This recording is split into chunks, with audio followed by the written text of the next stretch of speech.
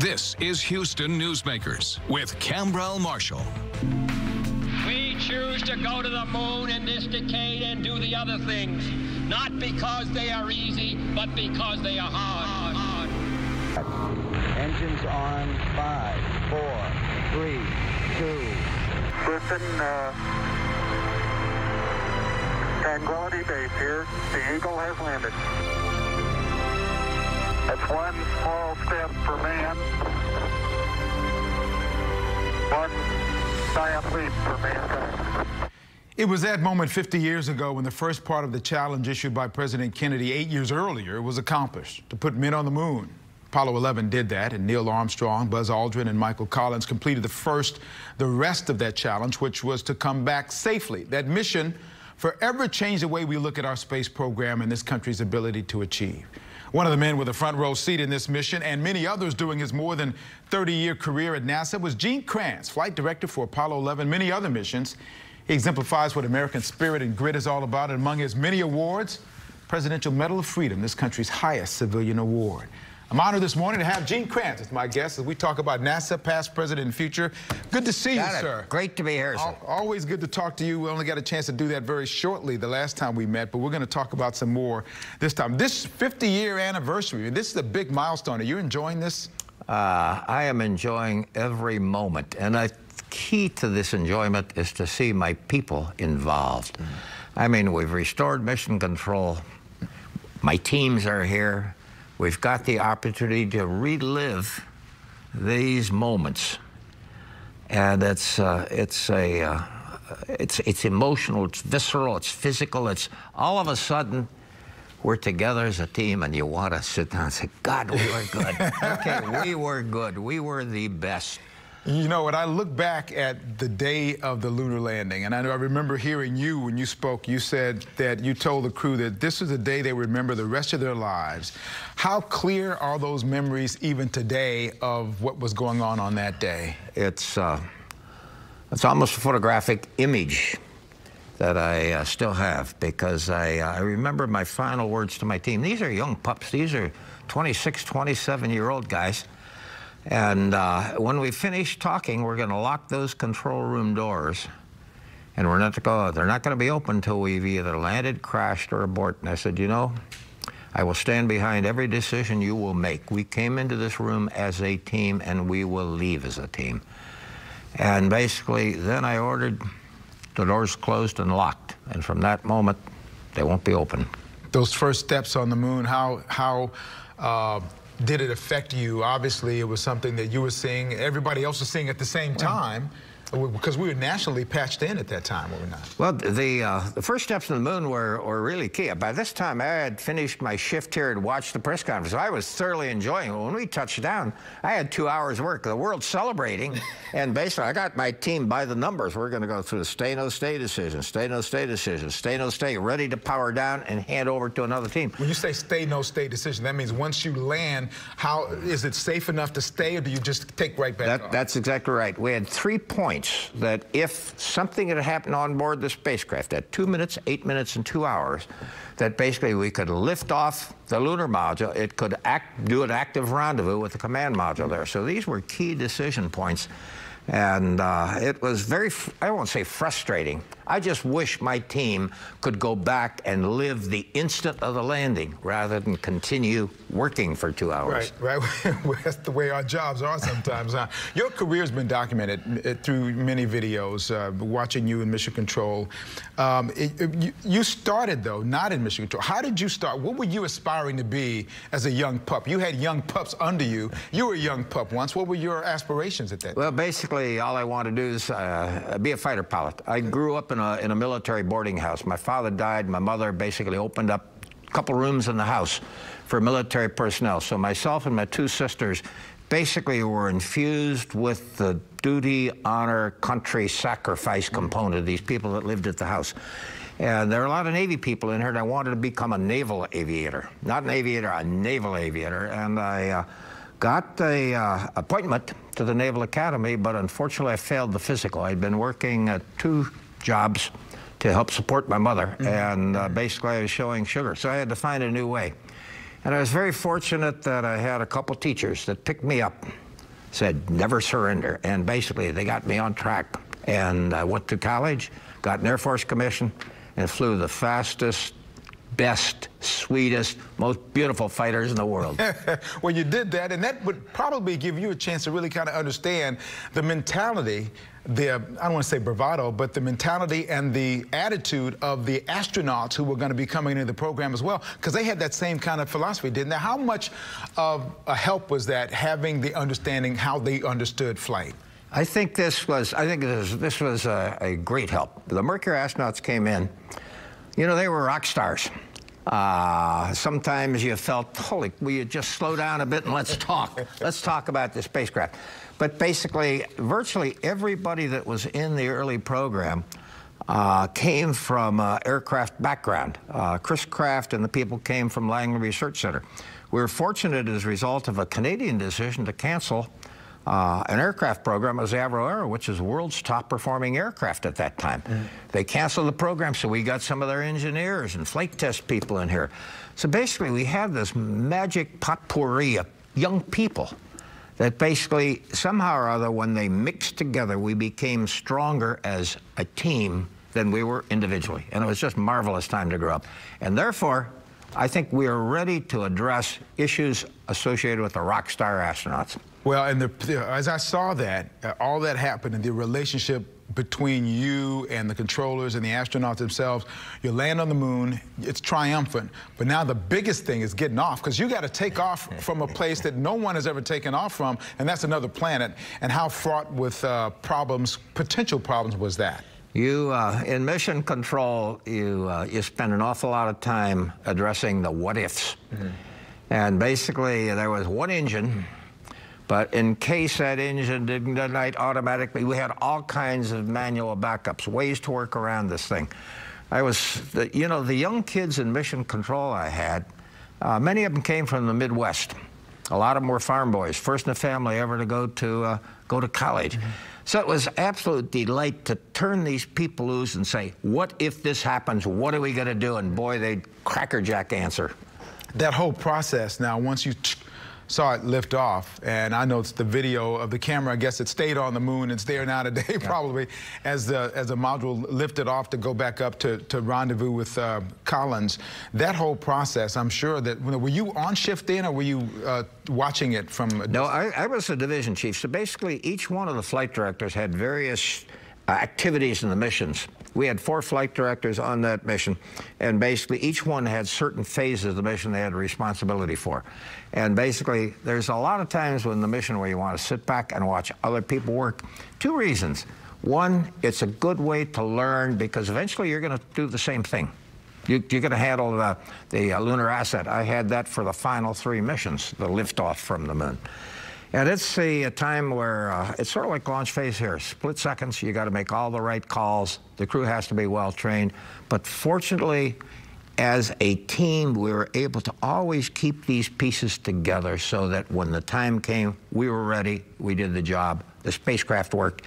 I had incredible confidence in the lunar module. Well, once it was in the moon, I knew it would work to get us up. And now, when everybody came back and they landed, they're in the water, they're being picked up.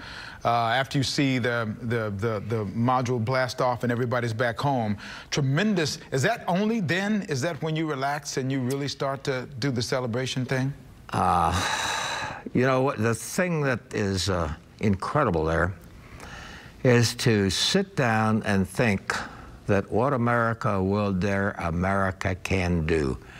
And there it was an incredible time to sit down and see the power of a free and open society where this nation came together in unity to accomplish something that for generations people thought impossible. Right. But we did it, and we did it perfectly. The hardware worked. It was always a matter of pride. I always get misty for the American flag when I get in the moon.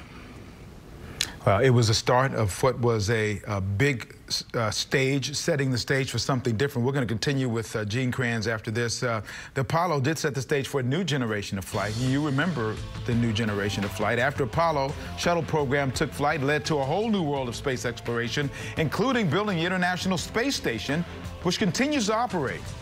We'll talk more about that coming up.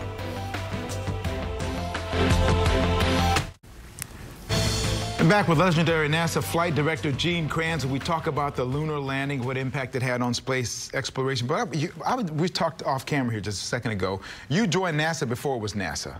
So there's a lot that went on. All manned flight took place after you joined. It was, this was a very interesting time. I'd been working in a flight test program out at Holloman Air Force Base. I was flight test engineer in the B-52 aircraft. When the program ended, I was looking for jobs. I had the opportunity to go out to Edwards Air Force Base. I had a job opportunity there. General Dynamics wanted to teach me about rockets, but I saw an interesting advertisement in Aviation Week magazine that said they're looking for engineers to determine the feasibility of putting an American in space. And that sort of captured the imagination. I'd never done anything like that before. So I sent in the application, filled out the paperwork, and didn't hear anything for about 6 weeks. Mm-hmm. And all of a sudden, I get a phone call that says, are you still interested? And I said, yeah. They said, they gave me a reporting date. And I reported into Langley Research Center, which is where the headquarters was Space Task Group. And they put me in a bullpen of about 8 or 10 other people. And for about 2 weeks, people would come in and say, you're going to launch operation, you're going to... Nobody wanted me. Okay? So all of a sudden, somebody comes in and taps me in the shoulder and says, I'm Chris Kraft, you're working for me now. I want you to go down to the Cape, write a countdown, write some mission rules, and when you're through, give me a call and we're to launch. That was the first Redstone launch. Wow. I wrote the countdown for that guy. Wow. And I'd never been interviewed. I never had any discussion with Kraft. All of a sudden, he sends me to the Cape. And there you were thinking nobody wanted you. Well, when I got the Cape, I was trying to figure out which direction the Cape was from. Was it north or south of Patrick Air Force Base? I didn't have a clue. Well, you know, once you got there, of course, the Russians put a satellite up first, and then we came up. How much of an impetus was that for the angst of the organization to get going and get us up and running? It was an incredible impetus for me because I'd served over in Korea, and I'd come back from a flight one day, and my crew chief ran up to me and says, you know, the Russians have launched a Sputnik. And I said, well, what's a Sputnik? He said, well, it's a satellite that goes around, it goes beep, beep, beep, beep, beep. And I promptly forgot the doggone thing and went back to work and flying again. It was amazing. Years later, I'd hear this President Kennedy speech to Congress that's going to the moon. And the orbiter, the Sputnik, had been orbiting our nation for 4 years. And finally, somebody got mad enough to do something about it. 1 month prior to the Kennedy speech, we had blown up our second Atlas rockets. A couple weeks prior to the speech, we had launched Alan Shepard. We had a total of 20 minutes main space flight experience. We'd never been to orbit. And President Kennedy says, not only go to the moon, but beat the Russians to it. Yeah. Incredible energy out of the program at that time. I'm going to talk about the shuttle in a second, but one of the things that you're well known for as well is the mission that didn't go like it was planned, but we called it a successful failure. Is that what the terminology is? Apollo 13? I spent a lot of time speaking with Jim Lovell, and basically that's what it's claimed. I think it was really a demonstration of the capabilities and capacities of a well-known, well-led mission control crew on board the spacecraft team to solve an impossible problem. And it was, at the time we started, impossible. But we will never surrender. When that rocket went up, it was fine. That was the liftoff there. And then there we have a shot of you in the control room. Before everything started to go hinky, you were there, and that was beforehand. Now, that is something they put together. I want to hold that there, Ray, in the control room there. That's something the astronauts rigged up in order to help them get back, correct? Yes, what happened is that we basically recycled the atmosphere of the spacecraft. And what we got to do is remove the carbon dioxide from the crew's breathing. We have a chemical canister that does it, contains lithium hydroxide, but they were packed in a cylindrical form in the lunar module. And we had run out of those things. And engineering basically came back from a brief rest period, and engineering said, hey, we got to remove that carbon dioxide because the partial pressure of the spacecraft is increasing. It's becoming deadly for the crew. And so it was the fit square canisters and a round hole with a cardboard cover from a flight plan, big plastic baggie we had on board, use the sock as a filter, and then lash it all together with duct tape. Done. All right. Okay. Easy peasy. All right. Well, that was part of the reason that they were able to come back like they were there. Now, I'm sure that when they landed on the Iwo Jima there, that was a really good picture for you to see. And then it was time to go ahead and celebrate. Everybody celebrates at that point in time. And that was a part. People forget how many other missions there were. Apollo was active for quite a few years, 13, but you went back to the moon after that. And then the shuttle program. How big was the shuttle program in continuing to do the things that the Mercury and Gemini and Apollo were able to get started? The shuttle program was probably the greatest challenge I personally had ever faced, because I was the division chief of flight control, and then I was moved into as director of mission operations. And basically, all of a sudden, I had a complete turnover in my manpower. Basically, as many of the people that started Mercury were now retiring. And basically, they were the ones that had to be replaced. And the tough thing is to teach young people to accept a responsibility. The work in mission control is not gray. It's always black or white, go or no go. And each one of these young people we brought in had to be conditioned to make hard decisions. Decisions, that's a decision place there. And this was to the point where we established a boot camp for these young people. We tied them with some of the best operators that were remaining in that thing. So we set up a one-on-one relationship. We taught them what 12 hours, 14-hour days, or a lot of testing days were about. And this was the biggest challenge we had. The other one was addressing the technology, because now we had moved into technology that was, I mean, almost overwhelming in its capability. 5 computers on board the space shuttle. 4 of the computers, what they call primary event, and they could vote against each other to say, are y'all working? Somebody wasn't working, vote them out. So now we got 3 computers controlling the spacecraft. So the technology of the shuttle, the aerodynamics, was, I mean, this was a breakthrough. Well, it continues to be a breakthrough now. It's still up there operating. We're going to continue to talk with Gene Kranz after this break, including the restoration of mission control, how big that is, and how it really kind of takes the years off of this guy who's been around for a little bit more than a couple. Back in a minute. Well, a much fanfare a couple of weeks ago, very special completion of the Mission Control Center, Johnson Space Center, back to nearly the exact way it looked during the heyday of the space race. You had work on this, didn't you, Gene? Yes, it was. That was a great challenge, but basically we established a team. We got some commitment from Space Center Houston to help us find the resources. I learned what a Kickstarter was about because I was raffled off for $10,000 a pop to do a tour. To raise money for it. So basically it was a team effort beginning to the end, and the product is incredible. I walked, the first time I saw that, I walked into the viewing room and this place is alive again. You know, it was interesting. I can go into Mission Control, walk in that door, and I hear voices. I hear the voices of my team members making the calls.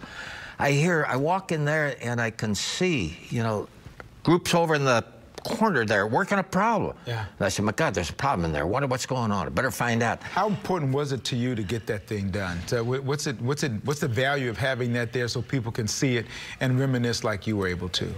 I think there are certain things in life that basically focus what we did as a team, what we did as individuals, where we stepped up to incredible responsibilities and basically moved our nation forward. You know, I look at the mission control and the work we did in space, sort of like the Panama Canal. Panama Canal basically tied 2 oceans together. Basically, mission control tied the Earth and deep space together. There was hundreds of thousands of people who worked on the processes for what you did. How do you want to be remembered for your role? Basically, what I like is that basically the culture I established in mission control, it's tough and competent. Tough meaning we'll take whatever actions we need for crew safety and mission success, and we'll be accountable for them. That's it? That's it. It lasts a long time. It lasts a lifetime for those people who are under you. To me, it's interesting. I can go into Fortune 500 companies and I'll see the Kranz dictum, the speech I gave after the Apollo 1 fire. I'll see the foundations of mission control hanging on the wall. So there's, I think, some lessons. Every time I talk to kids, I use that same handout, every corporation. So basically, I'm spreading the word on what it takes to achieve excellence. Thank you for that. Thank you for your contributions to this community, this country, and to NASA for what you've done. It's been a pleasure. Great. Congratulations. Happy 50th. Happy 50th. You got it. You don't look a day over 35 or 40, I think. Well, I'll check that every once in a while. I'll say for the mid-80s, I'm having a lot of fun. You know, it's neat to be old and still useful. Well, you are useful to all of us. Don't go anywhere anytime soon, okay? Thank you very much, Khambrel. Right. Thank you, Gene. We'll be back. Big announcement about our next Newsmakers coming up. A change in the coming weeks here for Houston Newsmakers. We will be off next week, moving aside for what is now known as the Open. I still call it the British Open, but by whatever name you call it, it's big enough to push us out of the way for next week. When we come back, we'll meet some candidates for mayor who are not getting the kind of attention that some of the big names are receiving, so I'll introduce you to some of them. And that'll be on Sunday, July 28th. You don't want to miss that. But next week, the celebration of the 50th anniversary of Apollo 11.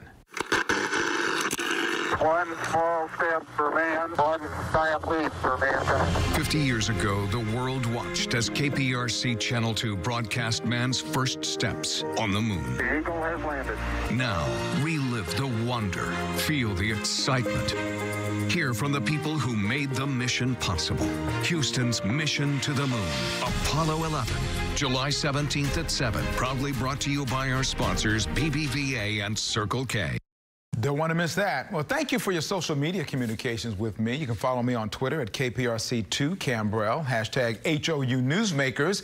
And you've been good about sending subjects or stories you'd like for me to take on through email at HoustonNewsmakers@click2Houston.com. Keep it up. Thank you to Gene Kranz for making this Newsmakers a very special one. Have a great day, everybody. I look forward to seeing you back here again Sunday, July 28th.